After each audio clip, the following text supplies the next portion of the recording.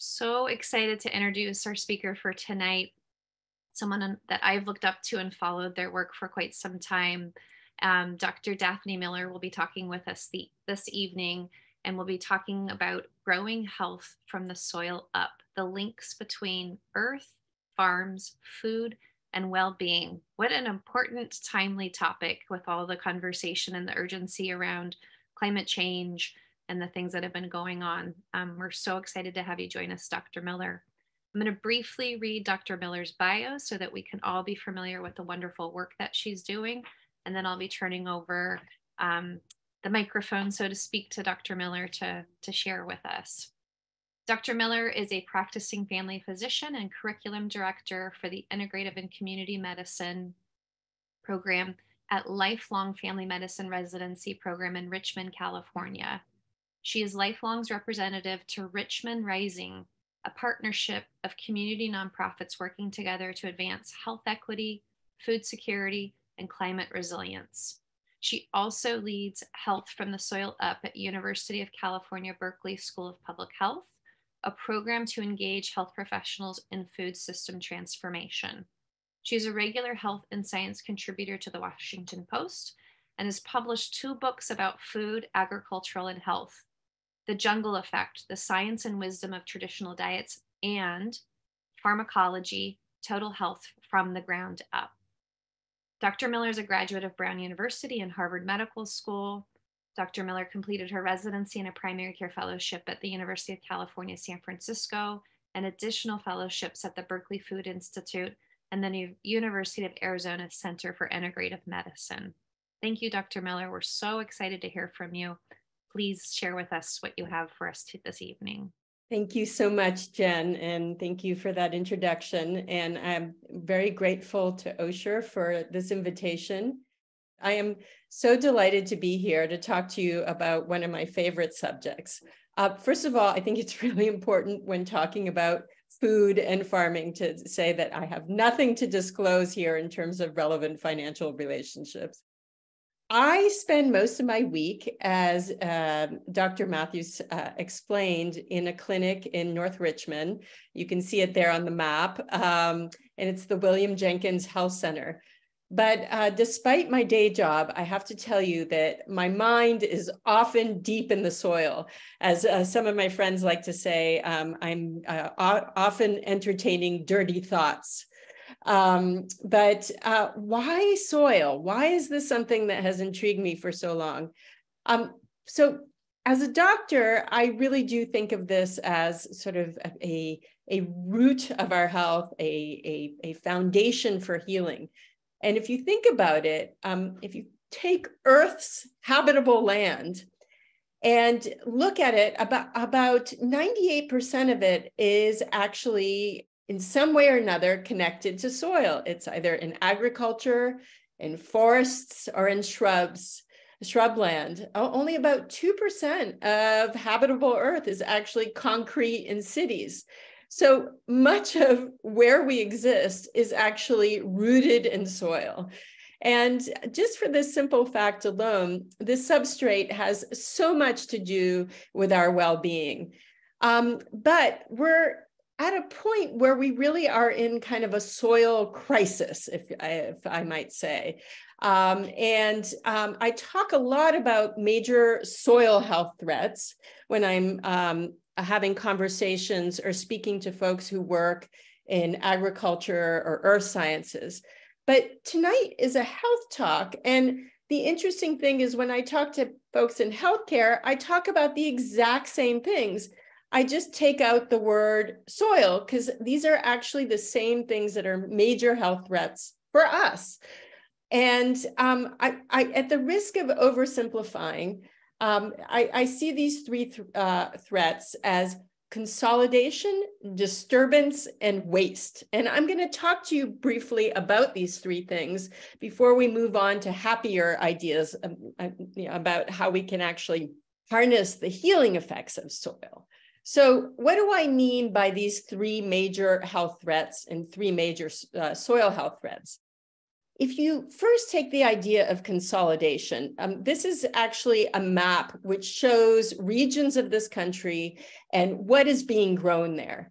And if you see, much on this map is either green, red, or yellow, or sort of orangey yellow. And what that is actually showing is the three major crops that we have going on, which are corn, soy, and then to slightly less of a degree, wheat.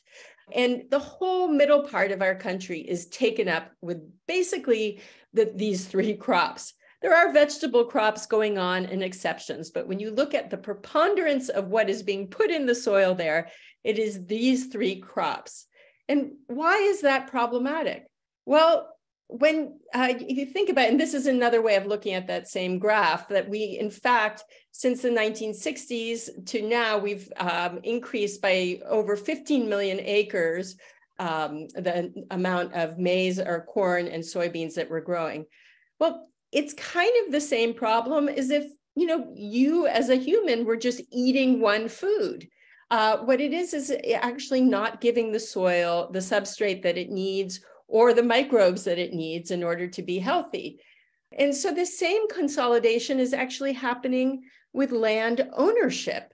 So it's not just what we're growing, it's who owns the land.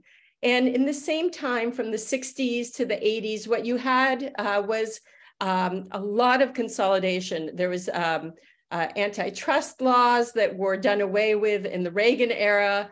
And what happened was that big landowners started to buy up smaller farms. And so the number of farms that are over 2,000 acres actually doubled between the 1980s and 2012. And at the same time, the farms in the middle, which were the ones that were around 1,000 to 500 acres, which were also the ones that were growing a diversity of crops, they started to shrink and go away and be bought up by these larger landowners. And these large landowners are the ones who were growing the corn, soy, and the wheat in much more of an industrial scale. The same consolidation is not just happening with what we're growing and who owns that land, it's happening with the seeds that we're putting on their land and on that land. So in the 60s, we had hundreds, if not thousands, of small mom and pop seed companies that were growing and selling hybrid seeds for, different kinds of cucumbers and squash and tomatoes that did well in your region and in your climate. And what happened with this same corporate consolidation is 5 or 6 big companies really bought up most of those mom and pop seed companies. And actually, in most instances, actually put a lot of those small varietals on the top shelf and stopped selling them and started selling much more of these F1 seeds that are, just one specific genetic type of tomato or carrot, or certainly of corn and what have you. And if you look at the names of these companies, what you're surprising is that actually a lot of them are not just agricultural seed companies, like they're also pharmaceutical companies. And that's such as Syngenta and Bayer and so on. And this works quite wonderfully for them because, in fact, what they are chemical companies, and the same products, that they're rolling out for humans, they're actually using in various ways in agriculture as well. So you have this consolidation in what we're growing, the seeds we're using, and who's owning the land. And at the end of the day, this is what's going on. We have 90 million acres a year planted just in corn. That is, it's just impossible to conceive of in terms of the sheer volume of it. And you end up getting the same way, as I said, as if you're eating only one thing. We get soil that is degraded, that is losing its substrate and losing the microbes because it really is just growing one thing. I cannot prove causation here, but there's incredibly powerful correlation. In that same time frame that we've seen where all this consolidation is going on, we've also seen an explosion in diet-related diseases, including type 2 diabetes and heart disease. And one must wonder if the same consolidation has had that impact as well with what has changed in our food system. So The next issue is disturbance. And I know it is rather strange that with that negative term, as I'm portraying it here, I have something that we all associate with such healthful eating and positivity, which is almonds. But in fact, the way we grow almonds can be quite problematic. And here in California, we have 1.5 million acres of almonds, and most of that acreage is in the Central Valley. You can see it all right there. And so, and once again, in a heat map, all the areas that are yellow and green. And this is the most fragile part of California with the most fragile soil. And we have an enormous monocrop of almonds going on there. And what's happening on the ground is because this is an industrial production of almonds, we strip the ground bare so that, we're not dealing with pests. And when it becomes time to harvest season, it's easier to harvest the almonds, just on the ground. What happens is they come through and shake them and harvest them on the ground. But because we've gotten rid of all of the understory, all the things that grow among these trees, and because there only are almond trees where they're free to sort of spread their diseases amongst each other, what we have is this terrible problem of fungal blights or fungus infection on these trees. So what they have to come through and do, and if the weeds were growing underneath these trees, what they would do in the rainy seasons, like what we just had, is they would be sucking that water up and keeping it from causing so much dampness that fungal infections would happen. And if you had stuff growing out under the trees in the hot season, what it would actually do is hold the water in and maintain the moisture. But because we don't have that under the trees, what we have to do is go through and spray these trees with fungicides, which further degrades the bacteria in the soil and the microbes in the soil. It also, unfortunately, can impact the bees that are imported to fertilize these trees. And so we have this unvirtuous cycle going on. And we end up oftentimes with tree death, acres of tree death. And sometimes these trees just senesce out or die out on their own.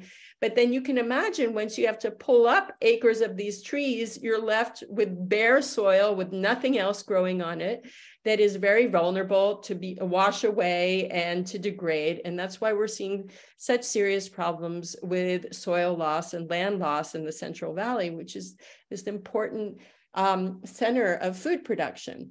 And this is all because we really are doing monocropping of almonds, something which is actually quite healthy at the end of the day, is almonds, or at least healthy for us.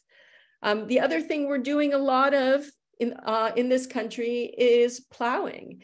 And what could be more American than plowing? I mean, it's like you think of that as the thing you do in spring.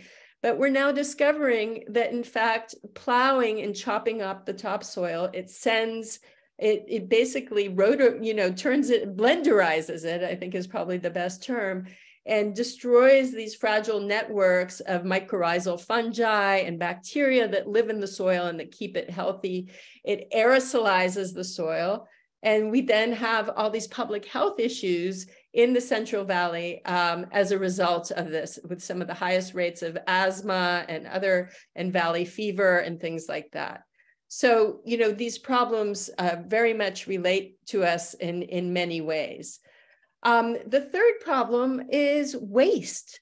And once again, I'm showing another beautiful food, carrots, but this is a photograph that I took a couple of years ago in the Central Valley near Hollister. I took this in August in a year where they had only had 7 inches of rain in the whole year. And what you see in this photo is that they are overwatering this monocrop of organic carrots, I should add, to the point where the tops are turning yellow. For any of you who are gardeners, that's not a good sign when things are turning yellow, when they're supposed to be a deep green. And we're seeing that the water is washing away. So we're actually wasting this precious water. Where is it washing? It's washing towards Los Angeles, and it's bringing all these important vital nutrients from the soil with it. So despite the fact that this is a really healthy crop of carrots, or a crop of carrots that's healthy for us, it's a very unhealthy way of growing it. And what we're seeing here is that we're using more and more nitrogen-based fertilizer since the 1960s in order to get the same volume of produce.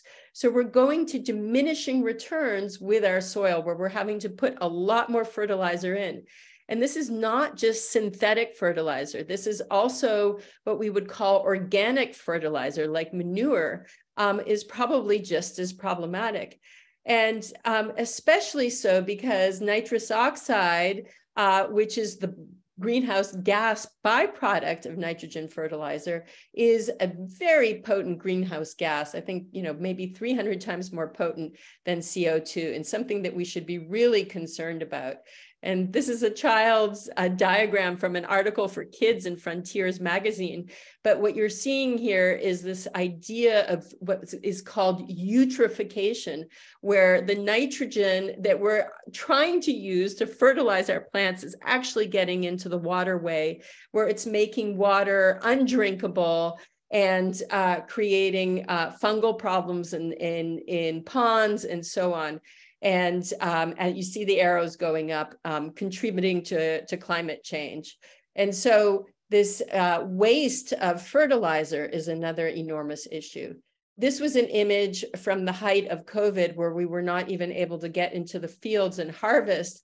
But waste of food is another very, very real thing even now, where so many imperfect bits of produce never make it out of the field. This headline, also from the height of COVID, I think just captures how all these different problems converge, from heat, smoke, and COVID to batter the farm workers, who are really the ones who are most proximal to these problems, even though they affect all of us. Now that I've framed the issues or the problems at hand of in terms of the idea of consolidation and disturbance and waste, what are the solutions to this, both to improve the health of our soil, but also to improve our health and well-being? Well, it's the three opposite ideas. It's boosting biodiversity as opposed to consolidation. It's minimizing disturbance, and it's conserving resources. And I really would like to propose that these should be sort of like the three pillars of personal health as well. And so let me explain this a little bit. So in terms of boosting diversity, I think it's important, first of all, to talk about the kinds of agriculture that are out there that are doing that. There's a lot of different terms that are currently being used for this. One that you might be familiar with is regenerative agriculture. Another one is agroecological approaches to agriculture, or restorative agriculture is another term that's used. Personally, I am not so wedded to the term. I'm wedded to the concepts that the terms espouse, and so that's what I'm talking about right now. And what I think is actually really important for us to all understand is that all of these terms are inspired by practices that are really indigenous practices for taking care of the land. The three things that I mentioned, boosting biodiversity and minimizing disturbances and conserving resources, are the way that folks from around the globe who have been able to maintain healthy soil for thousands and thousands of years have treated their land and practiced as communities. So those really are the practices that I'm going to underscore right now. So boosting diversity as the first idea. When I talk about diversity, I'm talking about diversity in the soil, but I'm also talking about diversity of seed. As we saw, the loss of diversity in seeds has been a real issue. I'm talking about diversity of plants. And finally, I'm talking about diversity in the people who own the land and grow the food as well. And what we found is that diversity on all these layers is actually really, really important if you want to have a healthy system. So starting in the soil, why does diversity in the soil matter? Well, you need a lot of different soil microorganisms and macroorganisms, such as voles and different kinds of reptiles and so on, in order to have healthy soil and healthy plants. All of these different workers underground have incredibly important roles above ground in terms of how they're scavenging nutrients, how they're moving those nutrients to the rootlets of the plants, how they're decomposing matter, how they're actually communicating with each other with different kinds of chemical signaling, and so on. And so all these different players are really, really important. And in order to make sure that you have this rich diversity underground, you need a rich diversity of plants above ground, because each type of plant with its type of nutrients and its type of root structure attracts different nutrients underground. So they're in this constant tango, this constant dance. And I'm showing you sort of a poster child for above ground diversity, which is a farm in Sonoma called Singing Frogs Farm. Maybe some of you have heard of it. It's actually quite small. It's just a couple acres, but they're constantly keeping the ground covered and have, dozens of different crops that they're growing at one time. And their soil has been studied by many soil scientists because of the amount of richness and a diversity that they're producing below ground, and the amount of carbon that they're able to store. For those of you who are interested in sort of the climate mitigating aspects of this. So this is another example of above ground diversity. At first glance, this might look like a cornfield, but if you look a lot more closely, what you see is a lot of different things going on here. And this is Piscinus Ranch, that is also down near Hollister. And what they have is actually the three sisters growing in this field together. They have beans and they have squash growing with their corn. They also have okra.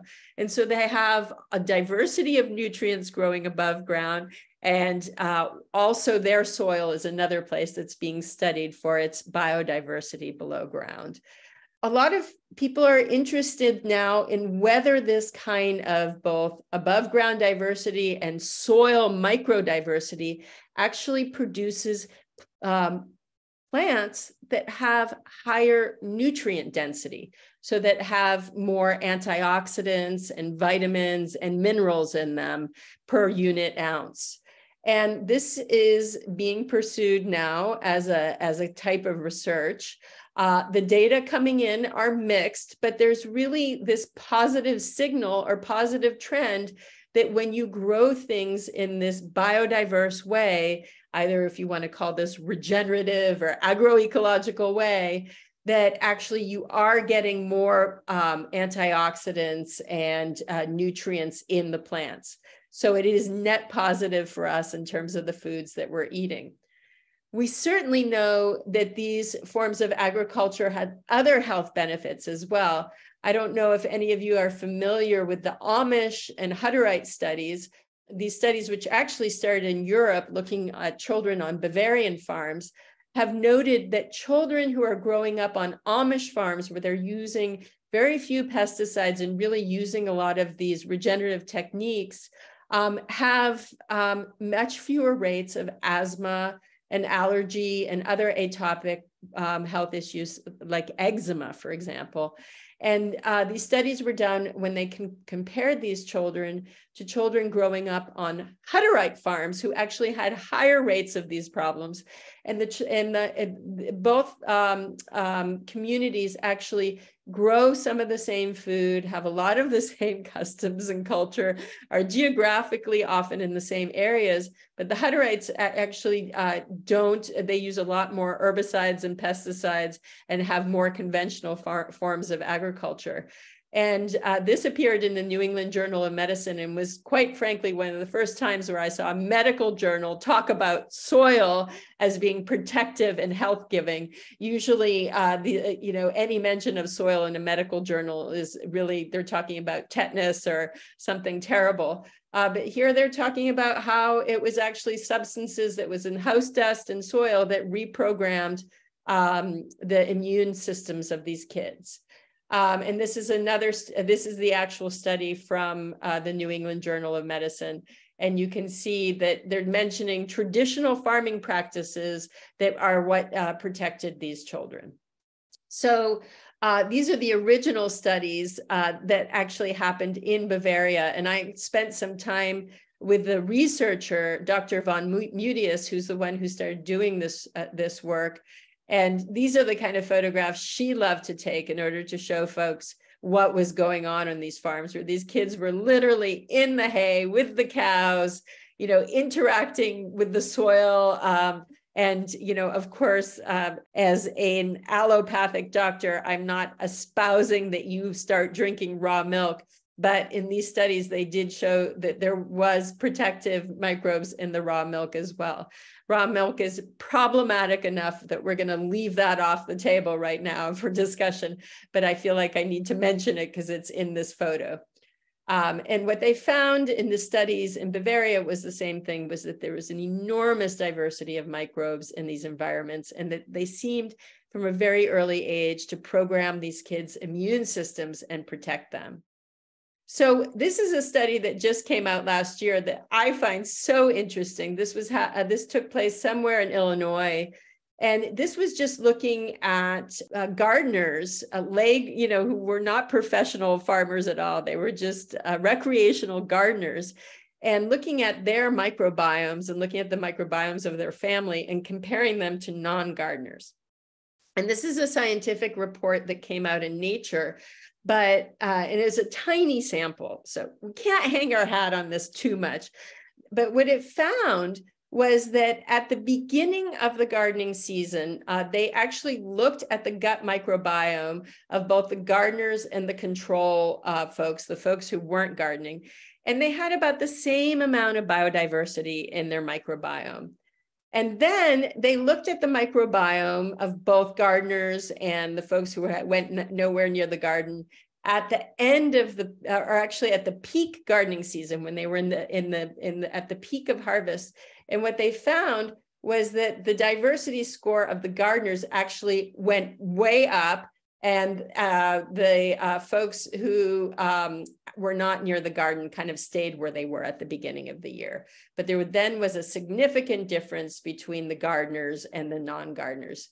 And they also looked and realized that the gardeners, what was making up the diversity in their gut was not just microbes that are normally found in humans, that they had actually become a host to microbes that exist both in the soil and that do well in the human gut.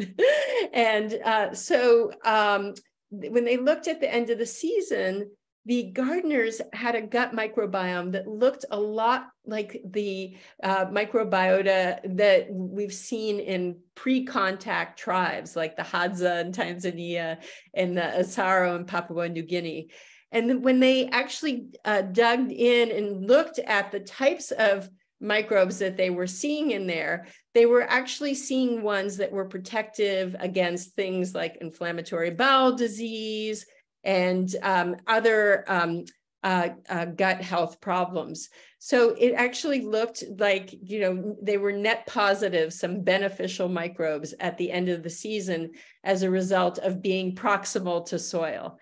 As I mentioned, this was a tiny study. It only involved a dozen or so families, but is an interesting thing to contemplate. This is another study that actually looked at Mycobacterium vacca, which is a bacteria that it just exists in soil, and especially in healthy soil, and was actually realizing that it was improving mood and outlook in people who were actually taking it as a supplement. This study, they kind of backed into this finding because there was some old information that Mycobacterium vacca might actually help with immune response, and that researchers had originally tried it for people who had advanced lung cancer, thinking that somehow it would be net benefit.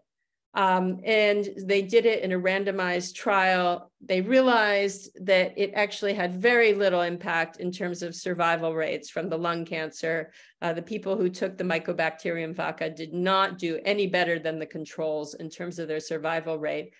But as an incidental finding, they realized that the people who were taking the vacca were reporting much more positive outlook relative to the folks who weren't, and were their mood scores and depression scores were much improved.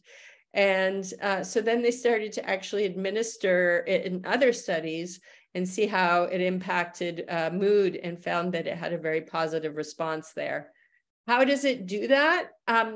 Hard to know exactly. Some folks think it might be through stimulating the vagal nerve, some through parasympathetic or sympathetic tone, from the gut to the brain. There's lots of different theories on how this is happening, and this is a rich area of study right now.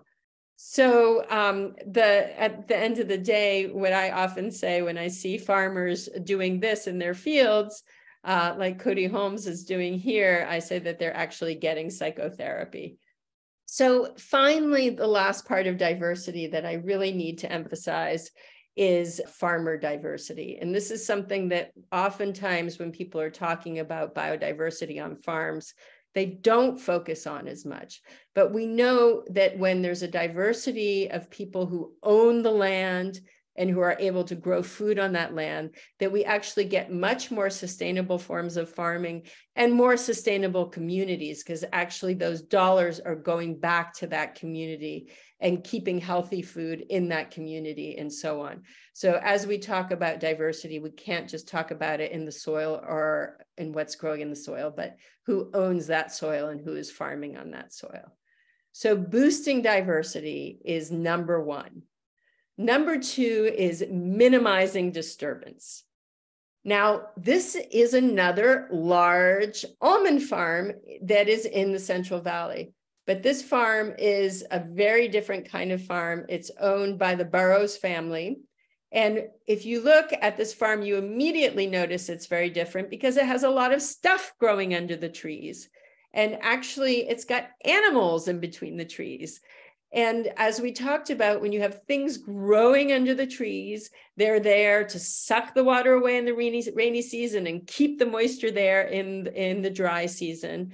They're also there to attract pollinators, and they're also there to feed animals that can graze underneath and then put their fertility, their excrement down under the trees and grow the trees. So the Burrows were faced with a bit of a dilemma because, as I mentioned, the way you harvest these almonds is that you shake the trees and they fall on the ground. And so if you have this bare ground, it's a lot easier to collect those almonds and it's not problematic, right? So they came up with something very ingenious, which was, hey, let's lay tarps down and harvest onto the tarps. And then we just don't have to worry about this. And so that's what they did. And they circumvented the need for bare ground.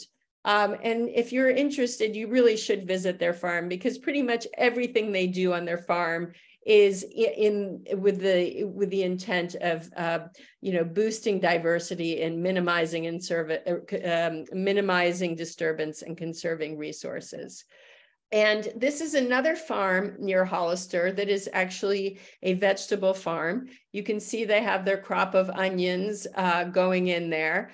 But unlike a lot of other farms, this farmer decided that he loved weeds for the same reason, that they're there to, attract different kinds of pollinators, that they serve as these kind of riparian ways for animals, that they're there to, hold in moisture when needed or draw moisture away when it's not needed, and that they didn't want to, strip the ground bare of their weeds. And what is so interesting is if you look at these weeds, you realize that a lot of them are actually delicious. Most of what's growing in this picture is mallow, which is an absolutely wonderful green. It's tender. You can pick it in salads. It grows all over San Francisco and the East Bay. Probably if you walked outside right now, you'd find a lot of mallow growing right on your sidewalk. And it's drought tolerant and pest resistant. It's, as you know, these things grow in very high yield. It's nitrogen fixing, so it actually pulls nitrogen back into the soil, chock full of nutrients, and incredibly tasty. I did a study with some colleagues where we actually looked at some of the nutrient content of these wild foods, and we found that it had, twice as much potassium as spinach, and way more fiber, 5 times as much fiber, and actually higher in protein. Really incredibly beneficial. And I love to share this picture because this is a farmer who was growing stuff in a hoop house in New Hampshire, and he invited me to his farm to see all these fabulous things that he was growing in his hoop house. And this was in March, and I went and visited him, and I walked into the hoop house. And as I was walking in, he said to me, "Oh my goodness, I'm so embarrassed. Don't look at all that chickweed that's growing here at the entrance to my hoop house. I meant to pull it out before you came so that I could have a clean greenhouse for you." And I kind of took note of that. But then 2 days later, I was in New York City at the Union Square Farmers Market. And all of a sudden, I saw one farmer who was selling chickweed at the Union Square Farmers Market. And I don't know if you can see here, but he was selling it for $24 a pound. So, here is this farmer who's, so excited about these fruits and vegetables that he's getting for maybe, $2 or $3 a pound, when he actually had a gold mine sitting right in front. And those kinds of things are, kind of shifting how we're thinking about waste and weeds and so on. This is a farmer in Wisconsin who is actually growing things in a way that is truly minimizing disturbance, and that he has a permaculture farm that's at scale, and everything that he is growing has roots in the ground 365 days a year. And he harvests from bushes and trees and doesn't disturb the soil at all, and is able to have an enormous amount of diversity. So finally, our last idea, we've talked about boosting diversity, minimizing disturbance, and conserving resources is the last one. And this is another farm in August in the Central Valley. And while all the neighbors' farms were bare soil at this point, because they had just harvested their summer crops, what they put in on this farm was a cover crop of daikon, which is great because, we all love daikon and we can make salads from it, but it's also having this role of protecting the soil and conserving our most important resource here in California, which is water. And what I'm going to show you right now is what that soil looked like in August when he pulled out that daikon. You can see how incredibly wet it is. And this is on an acreage where they barely water in the heat of summer in the Central Valley because they have these cover crops here. So they actually act as almost like a layer of a protective layer on the earth, holding in the soil and keeping it from flying away.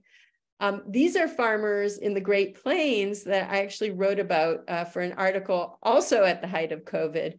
I wrote about it for Civil Eats. And what they decided to do was they wanted to address the problem of soil loss and food insecurity. So they started growing cover crops of squash and okra and beans and so on to protect their soil and keep that healthy. But then they actually would let communities and food banks come on and harvest directly from the land. And I thought this was such a beautiful idea, because one of the greatest types of food that we waste in this country is fruits and vegetables. About 48% of them, as you can see, go to waste. The only thing we waste more than fruits and vegetables is seafood, unfortunately, which is just disastrous because that's such a precious type of food. But how beautiful that you keep the fruits and vegetables on the soil where it was grown, let people come and pick what they want, and whatever else is left just goes back to feed that soil. So that's a win-win solution as far as I'm concerned. And this is a conventional dairy farmer, also in the Central Valley, but who's doing something that I thought was really interesting when it comes to conserving resources. His farm is right near all those, that 1.5 million acres of almond production. And so he actually has gone and taken the almond hulls and discovered that they're actually perfect nutrition for dairy cows. It is very easily digested and augments milk production and is actually much more sustainable than a lot of other stuff. And so he's been recycling the almond hulls and actually using those to feed his cows. So another interesting way of conserving resources.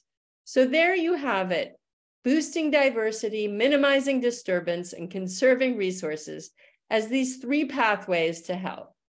Now, in closing, I want to just quickly ground this for you in my work and how this plays out day to day for my health and the health of my community and my patients. So as I mentioned, I work in Richmond, which is here in the Bay Area. And Richmond is a community which has things that are, sort of rich, taking up on that word, it has some of the richest resources and at the same time, is also so unresourced in other ways. Here is our clinic. Richmond sort of sits in the shadow of the 2,300-acre Chevron oil refinery. It had some of the highest rates of COVID deaths. It has got some of the highest rates of unemployment, of heart disease, of diabetes. And so, lots of health challenges. But it's also one of the first communities in the United States to have a health in all policies ordinance. And it has a rich network of community-based organizations and community members who are very, very active. And it's a majority Latinx and African-American community, and with a rich network of everything from youth groups to art groups to churches and so on. And so lots of important social activities and cultural activities going on. And this is one of the gems of Richmond. It is Urban Tilth, which is a 2-acre farm, it is a regenerative or agroecological farm. You can see it looks a lot like that other farm I showed you, Singing Frogs Farm, where each row is growing different type of fruit or vegetable. And it sits on Brookside Avenue. And on top of this farm, Urban Tilth, which is a nonprofit and is community owned, also has lots of other small farms going on around Richmond, including in the elementary schools, in the Richmond Greenway, different pocket parks, and even on sidewalks, there's trees planting and food going on. And our clinic, William Jenkins Health Center and Urban Tilth, have a memorandum of understanding to work together to promote health. And we really think of it as creating this circle of health in our community that really goes in, at a radius of these 2.5 acres.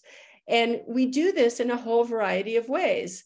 For example, Urban Tilth has a CSA that includes not only the stuff that they're growing on their farm, but also fruits and vegetables from farmers in the North Bay who mostly are farmers of color, who contract with Urban Tilth and send their fruits and vegetables each week to be a part of their community-supported agriculture. It goes into these bags, and the community either purchases it at full price or at a sliding scale, or actually gets it free through different grant programs. In our clinic, we are receiving Medi-Cal dollars through community supports or CalAIM to actually pay for this food. So we're able to prescribe the food, and Urban Tilth is a vendor, and we can reimburse them for each one of these bags that goes to our patients. And so already we're starting this cycle of health. And then we have these healthy eating group visits where you can come in and get your blood pressure checked and get medications refilled. But then we work together as a group, and we cook together, and we go through those bags of vegetables that come in each week from Urban Tilth, and we talk about all the vegetables and how we can prepare them. And then folks take those home as their prescription.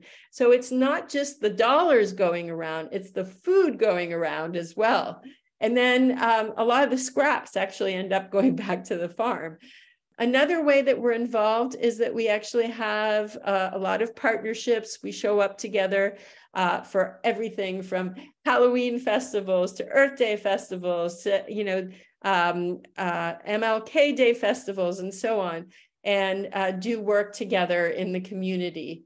And we now are the recipients through the Strategic Growth Council of a $36 million grant called Richmond Rising, which is there to grow health equity and climate resilience by doing all this work together.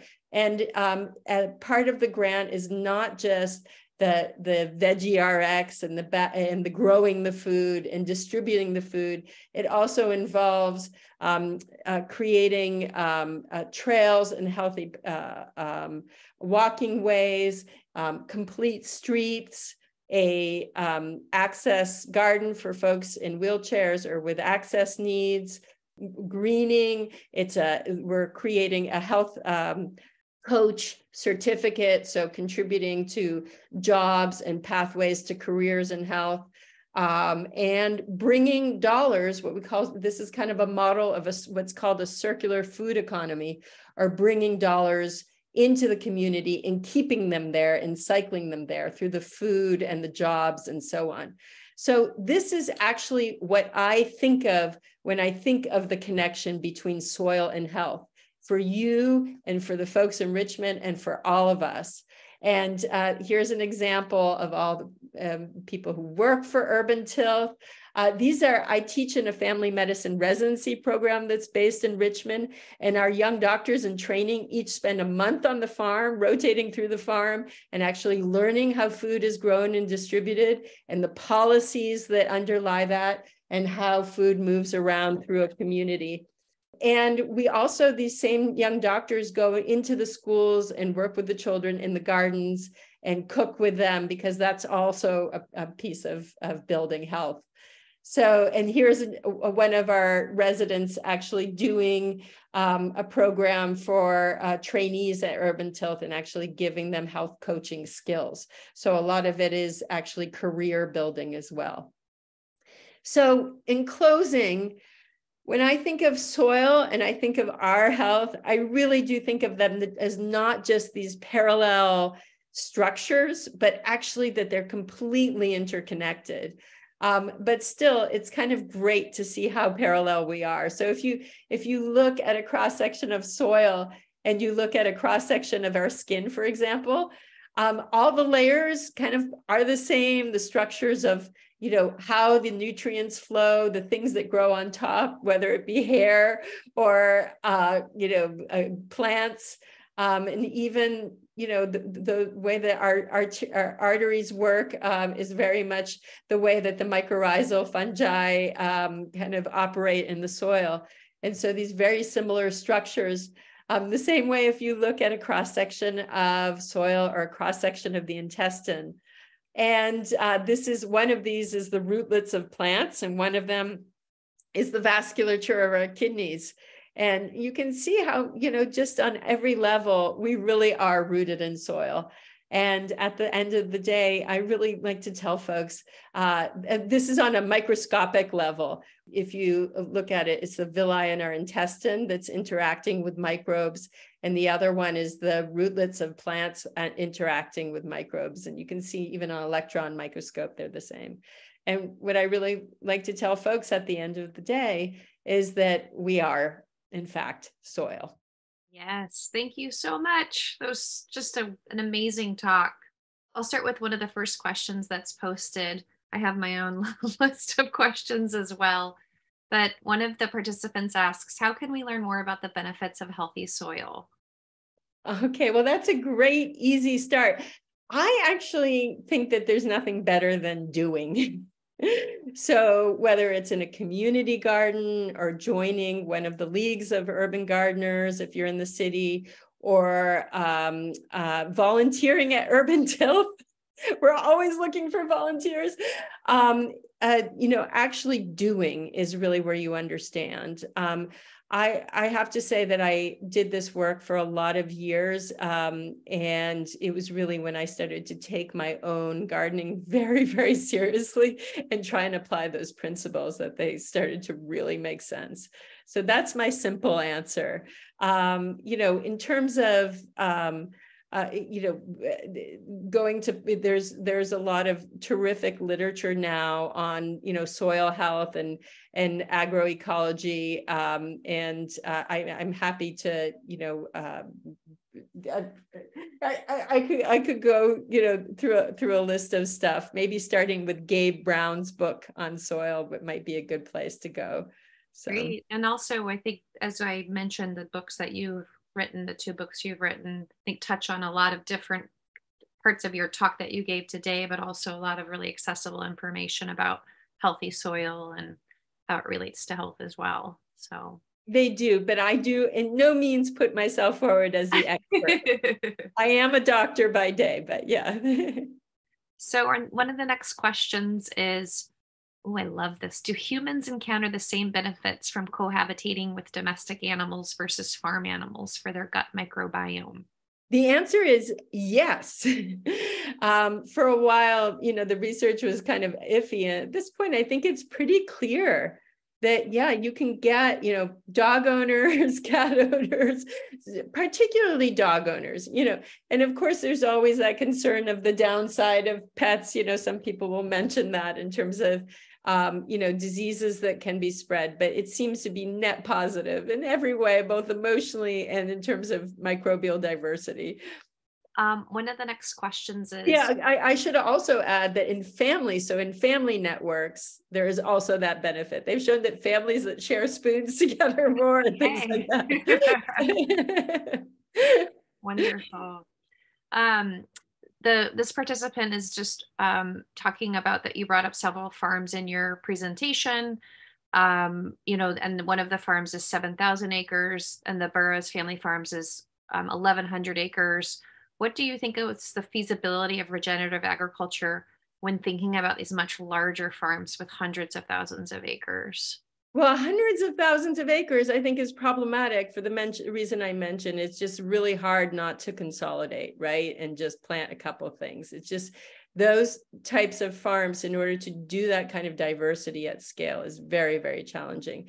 I really think the sweet spot is where we were prior to the consolidation, which, I think that small farms absolutely have their role, but realistically, in terms of sort of feeding this country, are the farms that were under 2,000 acres. And that kind of diversity really is possible on that, type of farm, not just in what you're planting as your cash crop, but also with those cover cropping, sort of the intercropping. So.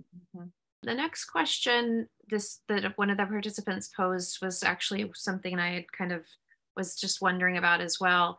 So I might just read what the participant wrote and then tag on to it a little bit, but talking about just really appreciating this, the theme of how we are all connected by our soil.